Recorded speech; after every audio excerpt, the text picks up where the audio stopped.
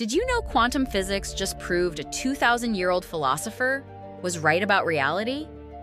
Seneca taught that our perception literally shapes what we experience. Scientists laughed at this idea until they discovered the double-slit experiment.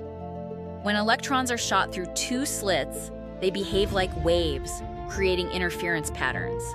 But here's the mind-bending part. The moment scientists observe which slit the electron goes through, it stops acting like a wave. It becomes a particle instead, completely changing the results. The act of observation literally changes reality at the quantum level. Seneca's famous quote that we suffer more in imagination than reality suddenly has scientific backing. Our consciousness doesn't just interpret the world, it actively creates it. Ancient wisdom predicted modern physics by 2 millennia. Perception truly is reality.